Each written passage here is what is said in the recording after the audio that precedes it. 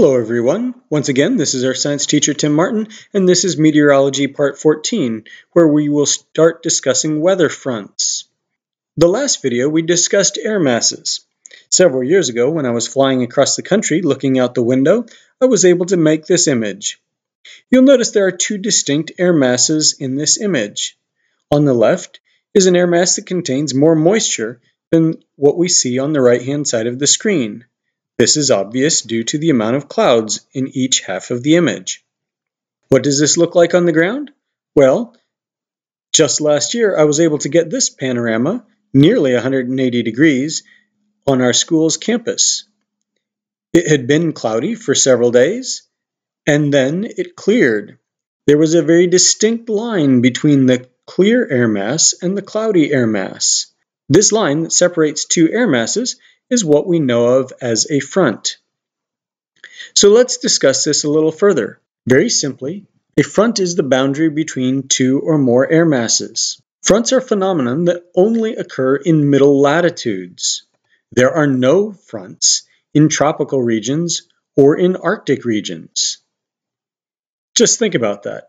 If a front separates two different bodies of air with similar temperature and moisture, well, the temperature in the tropics is always warm, and the temperature in the Arctic regions is always cold, so there will be no separation between the warmer and cooler air in those locations.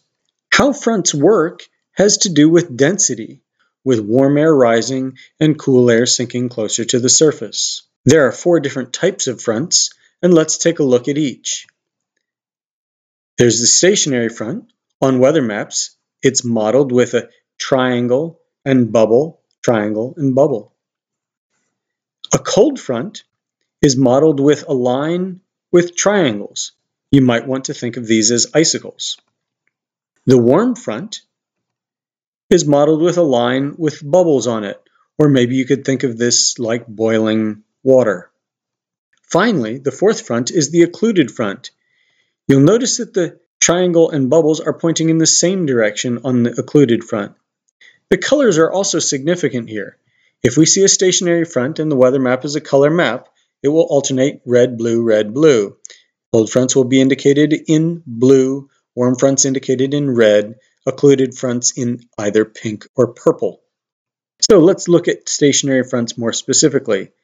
Here's a weather map that shows a nice long stationary front stretching across much of the United States. So what's going on with the stationary front? Well, as you might guess by the name, it is in fact stationary. Warm air is on one side of the front, cool air on the other. Neither one has more pressure, so the boundary stays stationary. This is sometimes what's known as the polar front. It extends around the world between 40 and 60 degrees latitude.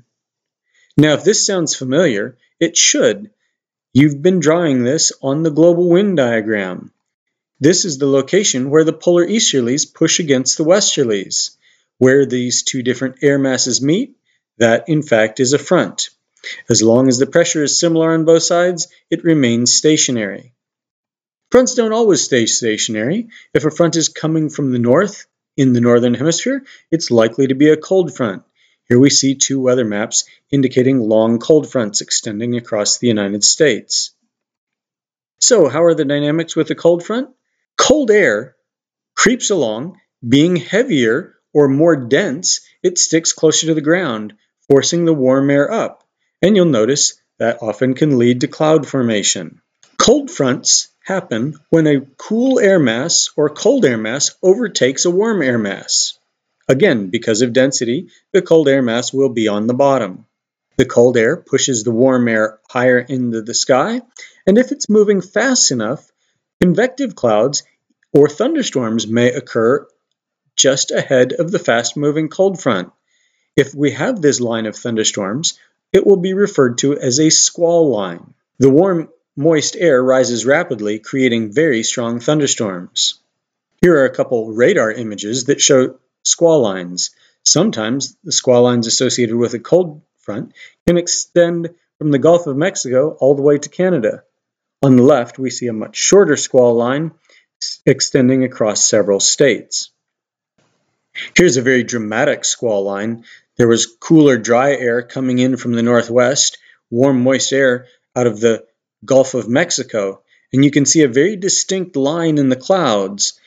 These storms over Jarrell, Texas, produced very violent thunderstorms, even tornadoes, that produced several fatalities. A warm front, on the other hand, will frequently be much shorter.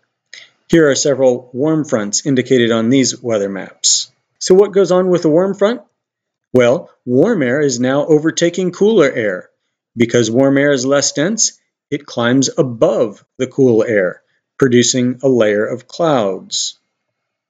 So the warm front occurs when a warm air mass overtakes the cooler air mass. This will produce layered clouds. We may start out the day seeing some cirrus clouds, followed by cirrostratus, then maybe some altostratus, and gradually throughout the day the cloud deck lowers and stratus clouds appear. Maybe even later on we'll see nimbostratus clouds. But all the stratus or layered clouds are associated with an approaching warm front. Finally, we have the occluded front. Here in pink, we can see several occluded fronts on different weather maps. What goes on with the occluded front? You'll see the diagram is a bit more confusing at this point. On the right-hand side, you see something that looks a lot like a warm front. And on the left-hand side, we see the beginning of a cold front. That is indeed our setup for the occluded front.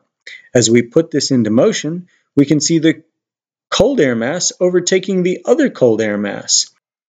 The occluded front happens when a fast-moving cold front overtakes the slower-moving warm front. Notice I'm using the term front here rather than just using the word air mass. Each front is a boundary between two air masses, so in this case, we're looking at the interactions of three air masses. What happens with the warm air? It's completely lifted off the ground as the cold air mass overtakes the cool air mass.